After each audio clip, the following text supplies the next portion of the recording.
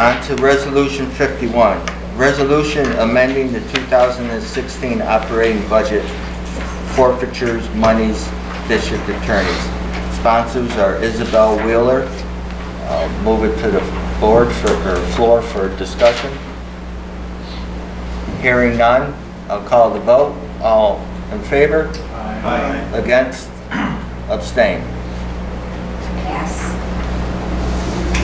Okay, number 52, bond resolution of the County of Montgomery, New York, the county, dated March 22nd, 2016, authorizing the replacement of various vehicles and equipment within the county, estimating the aggregate cost thereof to be $630,000, appropriating said amount therefore and authorizing the issuance of $630,000 serial bonds of the county to finance said cost. County treasurer. Sponsors were Wheeler and Beaniak. Move it to the floor for discussion. Hearing none, I'll call the vote. All in favor? Aye. Against? Abstain. Pass.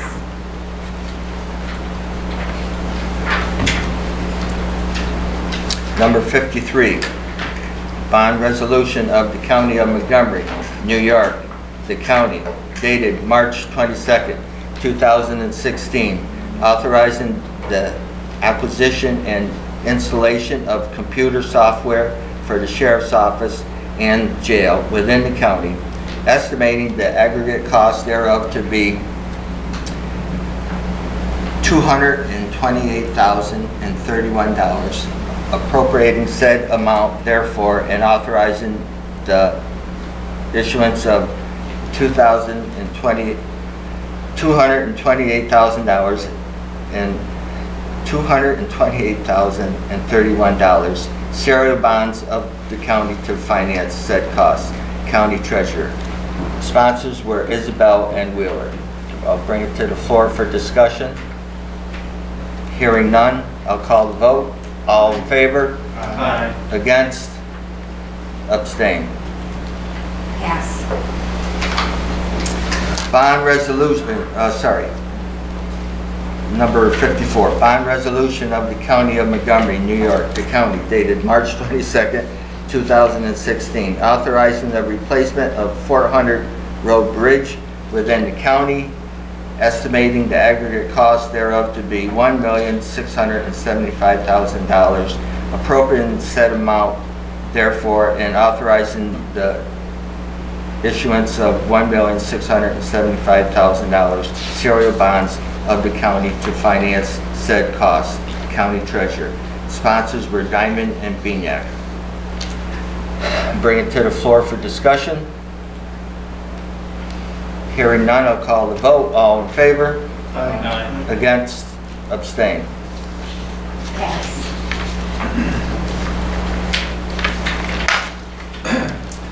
Number 55, bond resolution of the County of Montgomery, New York, the county, dated March 22nd, 2016, authorizing the replacement of the public safety building roof within the county, estimating the aggregate cost thereof to be $900,000, appropriating said amount therefore, and authorizing the issuance of $900,000 serial bonds of the county to finance said cost. County treasurer. Sponsors were Diamond and Pertel. Bring it to the floor for discussion. Hearing none, I'll call the vote. All in favor? Aye. Against? Abstain. Pass. Okay. Resolution number 56. Resolution amending the 2016 operating budget and authorizing the county executive to enter into a contract with Hamilton, Fulton, and Montgomery Prevention Council, Mental Health. Sponsors were Wheeler and Pertel.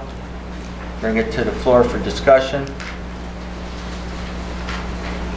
Hearing none, I'll call the vote. All in favor? Aye. Against? Abstain. Pass. Resolution amending the 2016 operating budget. Tourism, County Legislature. Wheeler and Beaniak were sponsors. I'll move it to the floor for discussion. This needs 2/3 vote. We're going to need 2/3 vote. Bob? This is just to allocate the funds to the Montgomery County Chamber that were originally budgeted for, but were changed till we got a strategic plan from the chamber. As we heard today, we're on our way with that, and I Yeah. appreciate everyone's support. Sure. I know Mark is here from the chamber, if anybody wishes to ask any questions. Hearing, Duke. I don't have any questions. I think the chamber was responsive to the concerns that were raised initially, so I plan on supporting this. Okay, thank you. Anyone else? Hearing none, I'll call the vote. All in favor? Aye. Against? Abstain? Pass. Very good, thank you. Resolution appointing a member to the Audit Committee, County Legislature. Wheeler and Kelly were sponsors. I'll bring it to the floor for discussion. And I believe the two names were... Yeah, they're in there. I may have volunteered, I don't think I seconded it. I don't have the names. Barbara's got to do both months, she's not here. Yeah, the names are in there. Yeah. Barbara's for April and Martin is for May. Okay. Any discussion? I'll bring it. I'll call the vote. All in favor? Aye. Against? Abstain? Yes. Okay.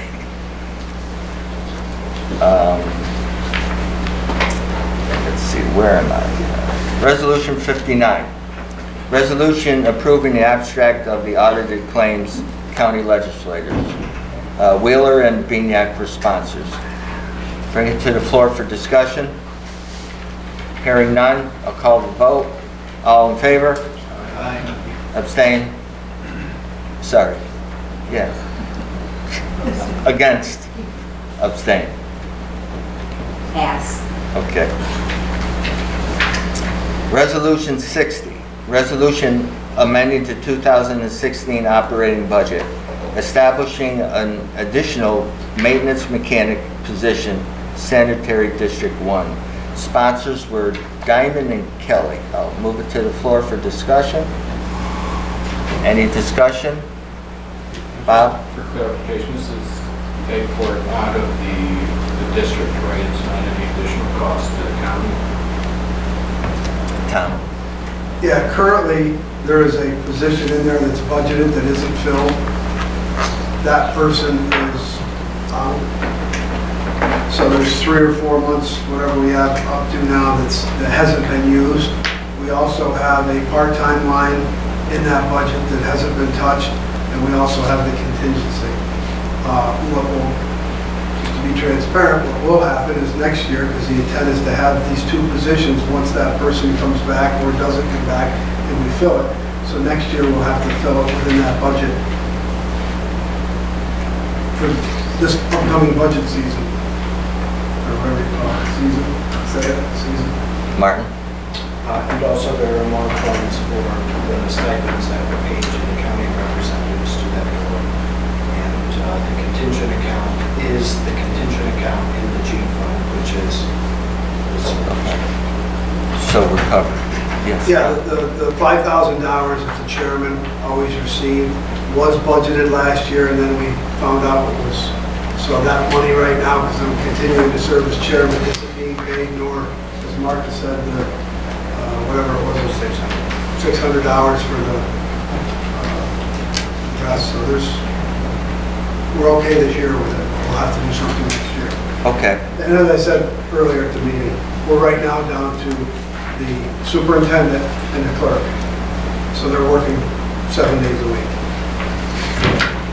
Now somebody has to man that place every day? You gotta Yeah. do the checks. You gotta at least at minimum do the checks, which is Saturdays and Sundays when nobody they're doing, but again, there used to be 5.5 people there, now there's 2.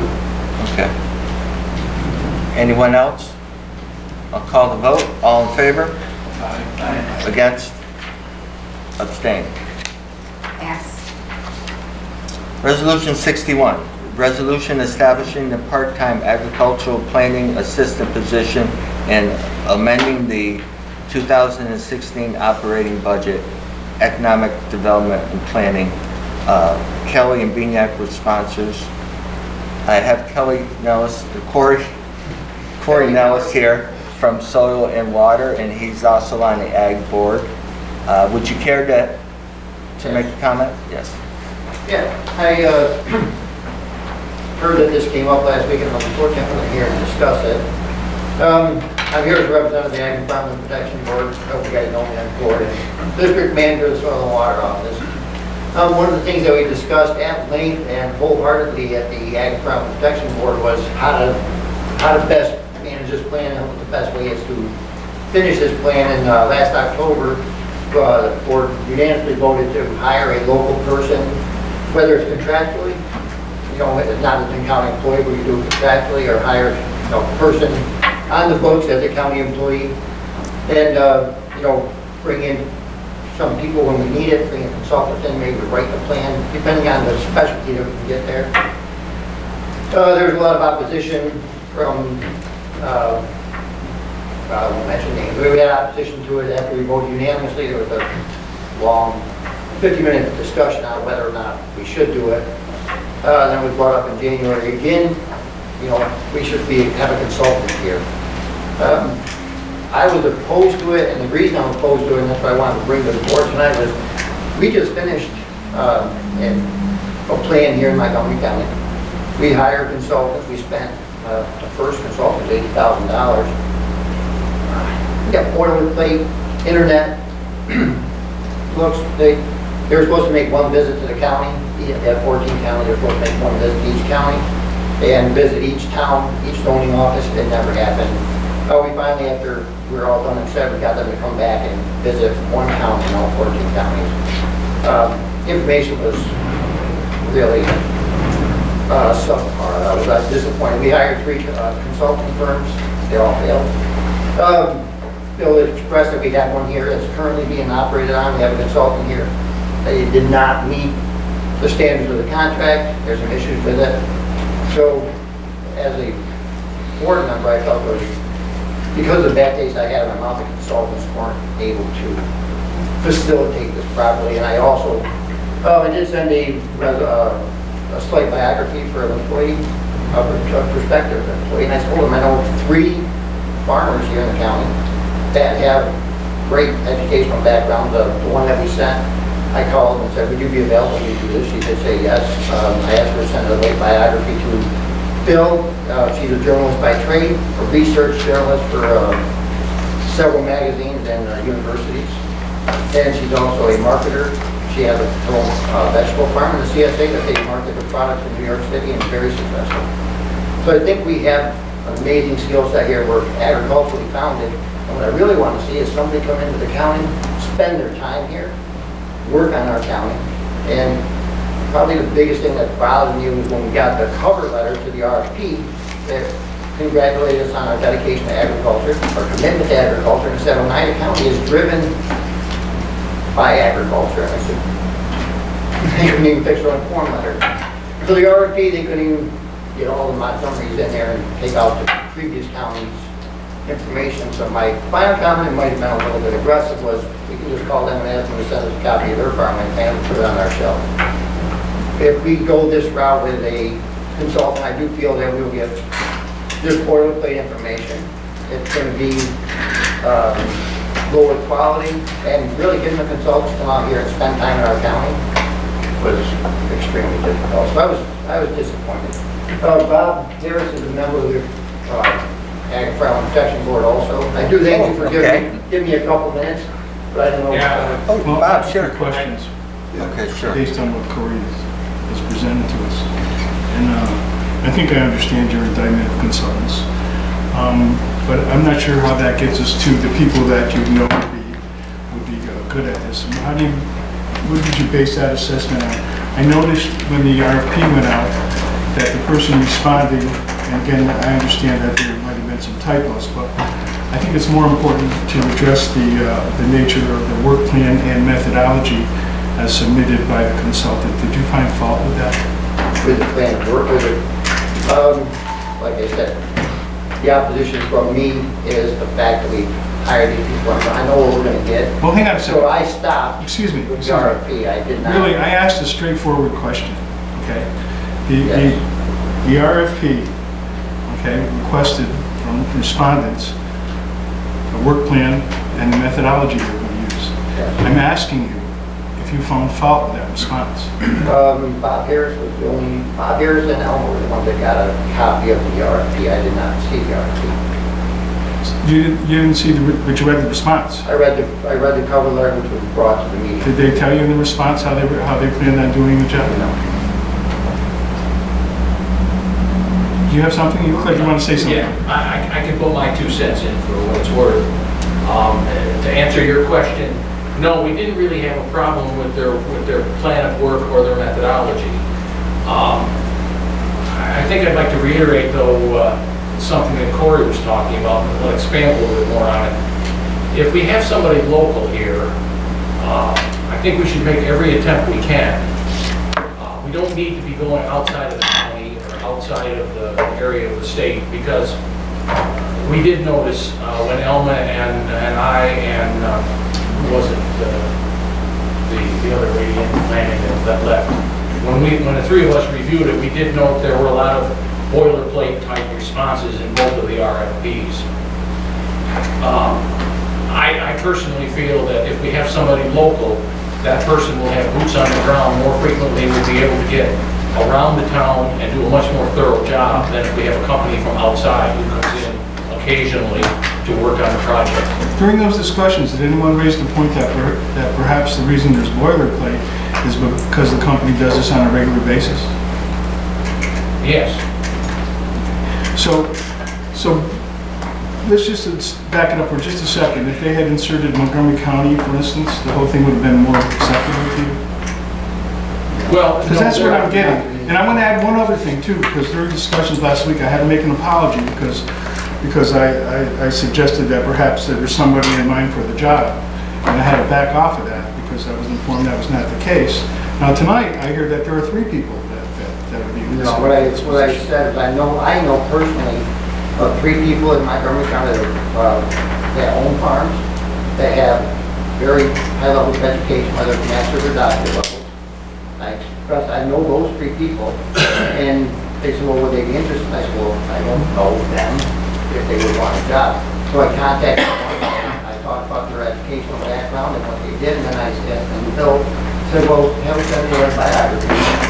And that's what we did. And I said, so this person is available, and she would do it. So there's certainly, before that, I hadn't spoken with anybody, and I only spoke with one because this has to come here and come through the process. I'm not going to ask 3 people to come in.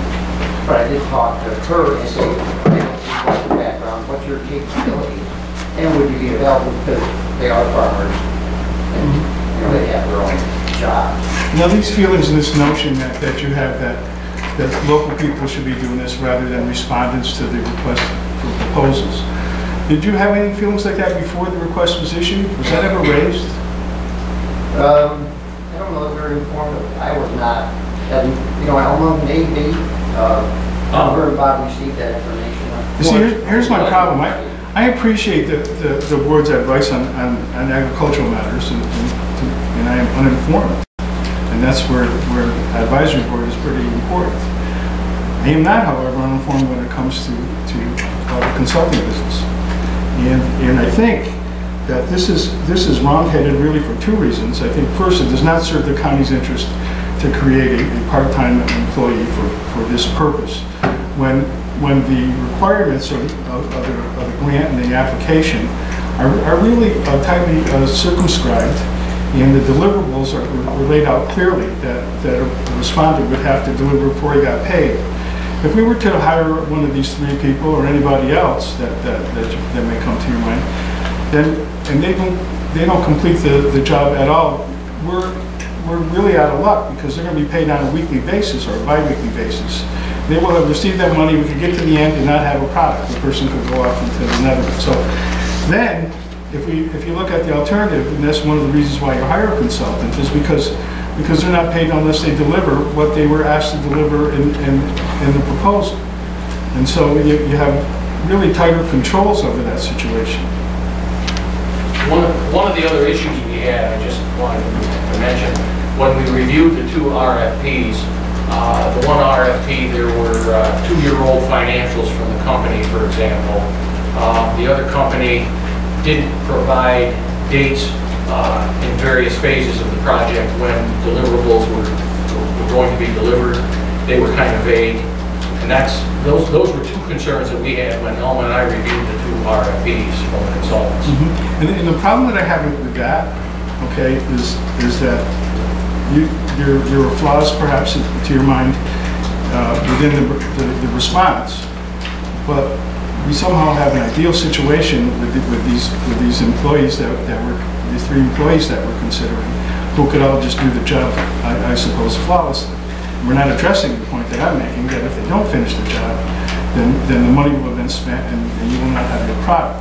And so that's why I think it's wrong on 2 scores. I think that the county is not served by hiring another person, and I don't think the board is served because there's a chance that they won't get this project delivered.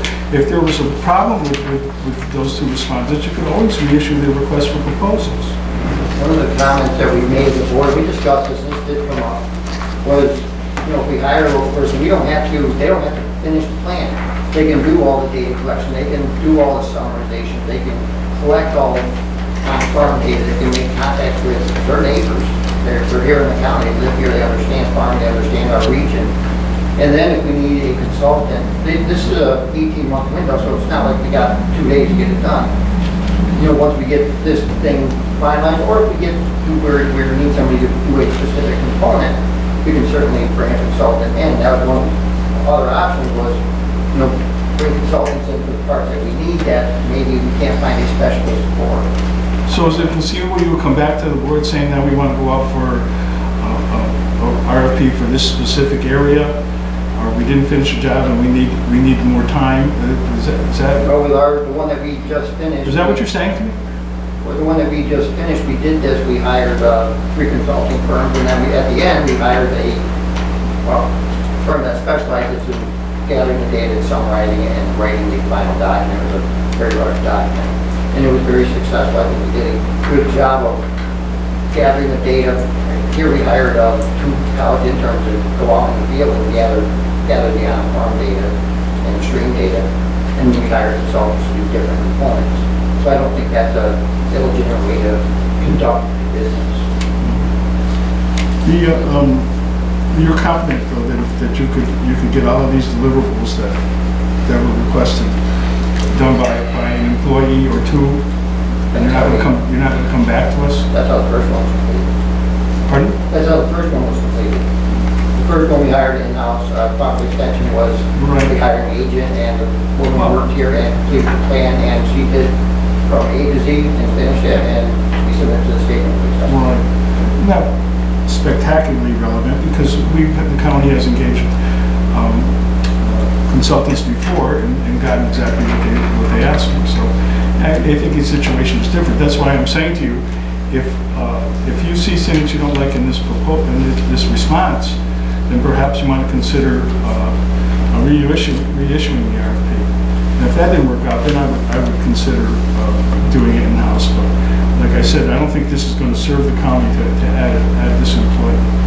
And for some reason, I don't think, I don't want to claim that I'm clairvoyant here, but I can see some of these things happening. And if you want to talk about unassociated events, that trigger these things, and I can tell you that I sat here when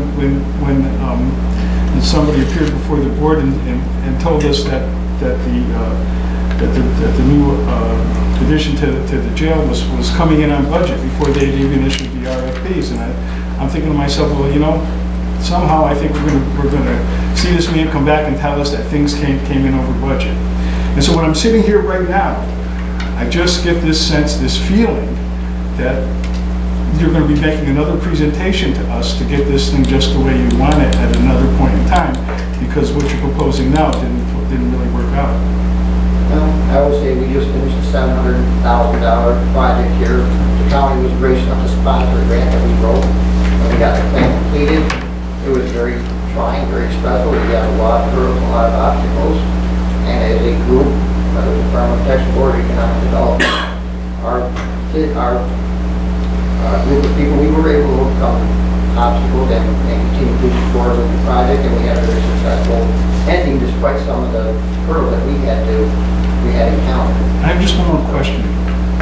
The discussion about the 3 people, when did that come up again? During the meeting, I said, I know of 3 people, and Matt Osborne did ask me, well, who would give me one name, and I gave the name of her husband works here. We contacted him. Didn't say whether or not they'd be interested, but he did talk about her educational background. Like I said, I didn't consult anybody until after we had this conversation in probably January, was it? From the Protection Board meeting. And the whole concept was, is there anybody, would they do it? And so I could ask, and I did that.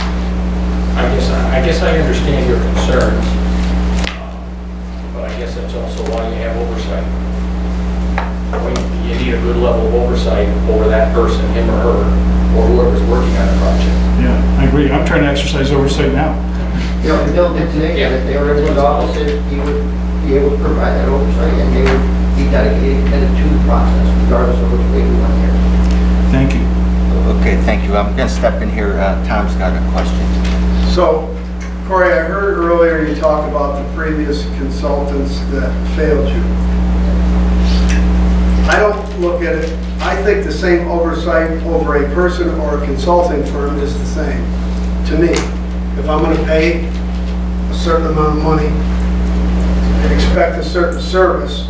So my question is, I can't imagine you pay these people up front. And again, I'm not rehashing old news that happened to you, but why did you pay them or finish paying them if they didn't go to the 14 counties and do their visits and do the job that you expected of them, which should have been outlined in the RFP? So it was, we held back $30,000, and then we pulled out the contract, renegotiated. It was hashed over. The consulting firm, the Department of State, that the Department of State was managing the grant. We had to report to them, and then we had to go back to them, and then we finally renegotiated some of the items, and there were some things that they did do what they were supposed to. They did contact all the municipalities, whether it would be a phone call or online through the internet. You know, so there was a lot of controversy on. But if you look at the responses, they're all. I guess what I'm getting at is if you had a consultant this time, forget about last time, and at point A they should be here with the project. If they're not, there should be no negotiating. I don't want to sound like Donald Trump here, but there should be no negotiating. You have a contract. So at that point in time, I don't believe in this renegotiating after we negotiated. We're going to pay them. Yeah, but if that same oversight isn't happening for a person and they're not cutting it, what are we going to do about that? I mean, I guess what I'm saying is there's got to be oversight, whether it's a person as an employee that we're overseeing or the consultant. We need to have the oversight somewhere. I think I would assume that we're going to have oversight regardless of not the outcome.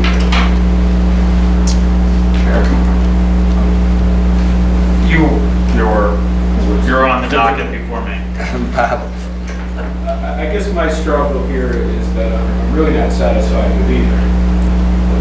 You know, my concerns, I think I share with Legislator Duchesne, is if we fund this as an hourly position and we get to the end, we don't have a product, and there's no guarantee that we'll have a product or what the quality of it is in supervision that goes along. But I agree, if you're not happy with the consultants, and I understand that the fatal clauses in their reports,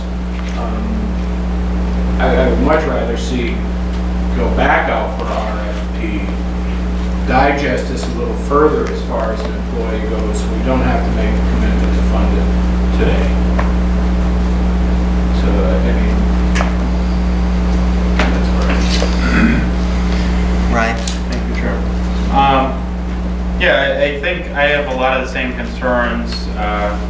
that a number of us have indicated, but I guess from my point of view, proposals by nature are boilerplate. You're replying to an RFP. The RFP delineates exactly what you're replying to, whether it be a work plan, methodology, budget, timeline.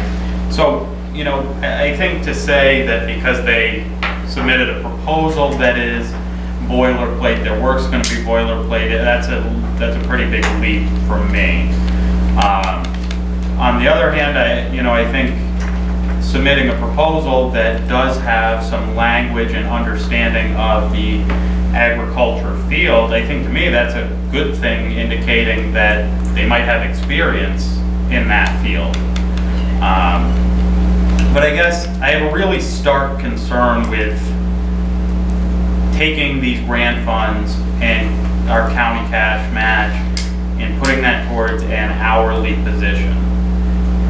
It would be one thing if we were contracting with an individual, which is really no different than contracting with a consulting firm in my point of view. But as an hourly position, I don't see that there's any way we can guarantee an outcome. I don't see that there's any way we can guarantee deliverables on a certain time frame. I don't think there's a way we can guarantee that we get it done on budget, and it just, I think, is really worrisome. Yes, you need oversight, but if somebody's getting a paycheck every 2 weeks, all of a sudden that $35,000 is used up on data collection alone, and we have nothing to show for it. And then what's the state going to say at that point? So I have a really big concern with paying an hourly wage for having a dedicated person doing this.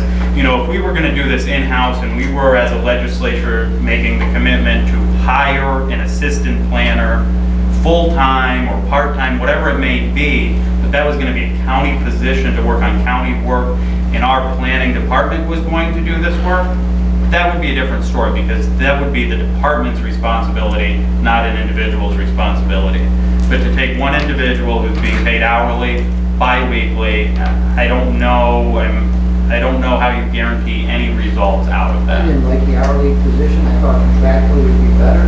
Hourly, you're limited to 16.5 or 17 hours a week was the limit. So I thought contractual, where they produce product, they bill the county when that product is produced. And the county development said they would be overseeing the position.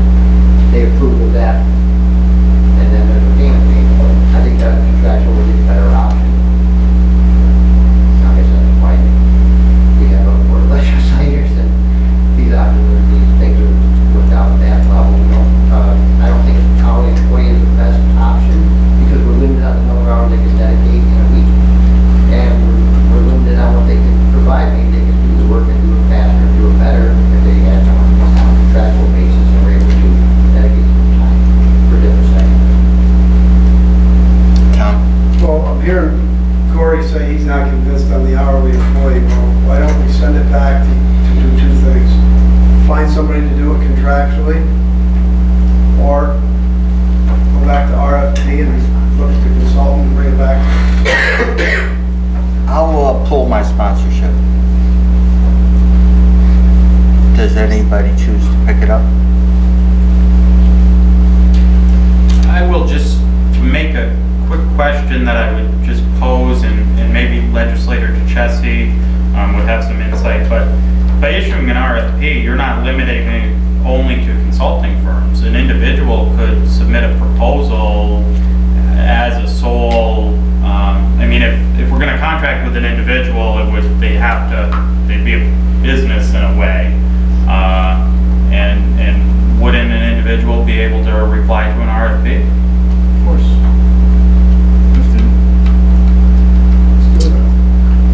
I'll withdraw my second. Okay. Anyone else pick up sponsorship? Go ahead. I guess to make another comment. Okay. I think they need a little direction of how we feel, and I know pulling the sponsorship's okay, but maybe this one we do table. Table So it. it does come back up, or maybe maybe not table, maybe public sponsorship, but I think before we pull our sponsorship, we need to give them direction on what we would be happy with. I think they just heard it. I don't know what the time constraints are on this. Yeah, Mr. Chair, if I might. Sure, Bill. Yeah, we were, this was an 18-month project. Certainly the State Department of Ag and Markets and John Brennan was our contact there, have been very indulgent thus far, but they want to see this move along. So, you know, we need to get moving on it fairly quickly here. I did want to address a point here with the contracting, you know, contracting with an individual. We had looked into that, and we went into certain issues. We ran this by our personnel department here.